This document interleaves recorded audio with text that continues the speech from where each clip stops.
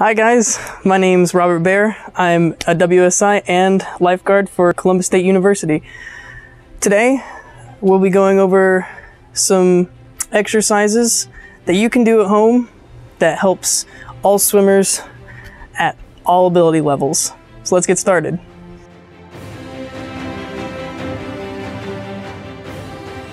The first workout that we're looking at today is the push-up. Now the push-up can sometimes be cheated, but in order to get the best results, you have to do it with proper form and proper technique.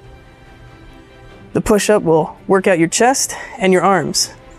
Now, swimmers will know that arms are half the battle. You use your arms to pull yourself through the water. The second workout we're looking at today are Black Widow knee slides. Now, this is not the most popular core exercise, but I find that it works wonders. Stabilizing your core is a very important part of swimming.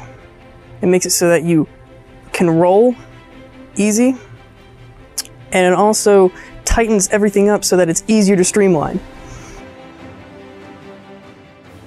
Our third exercise that we're looking at are squats. Squats are one of the most popular compound exercises. Now, squats mainly are working on our posterior chain, or the back of the legs. Now, we need our legs to be as strong as possible because we're using our legs to kick ourselves through the water. That's the other half of the battle.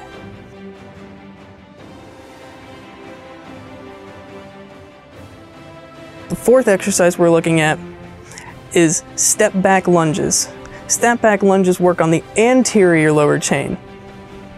This is important because having the posterior and anterior chain working in tandem, you can get your kicks to work as effectively as possible.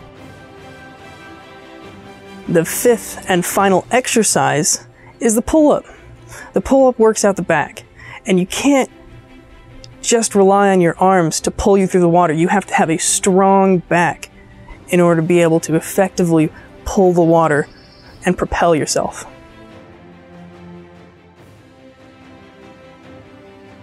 Now, here's a bonus mobility exercise for you. These I call wall arm slides.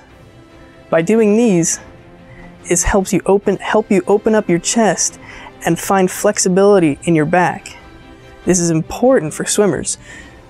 Having the ability to reach as far forward and pull as far backward as possible is integral to having the most efficient and effective stroke. Well guys, I hope you enjoyed the video today. I hope you can incorporate some of these exercises into your workouts at home.